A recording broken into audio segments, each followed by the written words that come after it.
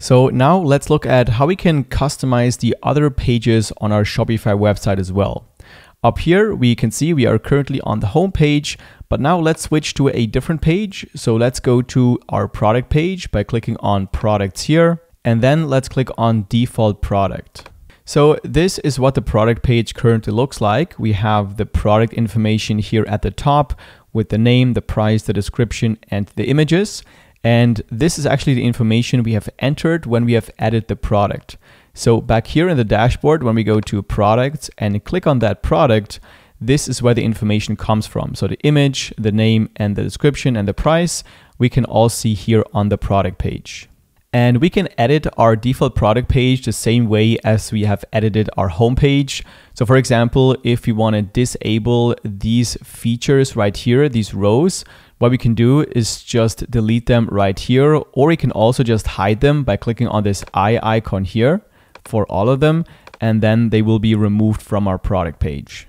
And to add content to our product page, it's the same thing. So for example, we can click on add section right here, and then maybe add a slideshow to the bottom of this product page right here, add some images, and now we have a slideshow on this product page.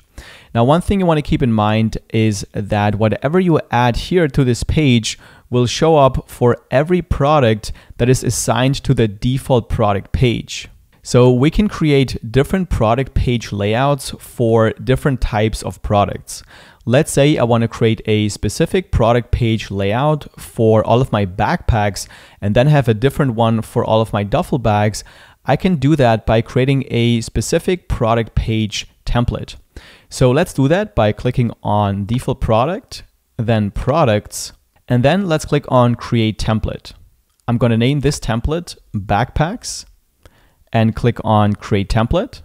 And now let's say for all of my backpack product pages, I want to add something here at the bottom that shows why our backpacks are actually the best ones in the market. So what I would want to do is click on add section here. And then maybe I want to do a multi-column section. And then here I'm going to add 3 things why these backpacks are actually the best ones in the business. So let's say we have added all of those features. So let's click on save changes. And now what we want to do is assign all of our backpacks to this specific product page. So we can go back to our dashboard, then go to products. And then let's click on one of our backpacks. Let's click on this one right here. And then here we can scroll down, and under theme template, we want to change it from default product to backpacks and click save. And now when we go to our store and then look for our backpacks here and click on the one we have selected before, then we can see here on the product page, we have now our multi-column section that we have added before. But again, this is just if you want to use different product pages for different types of products.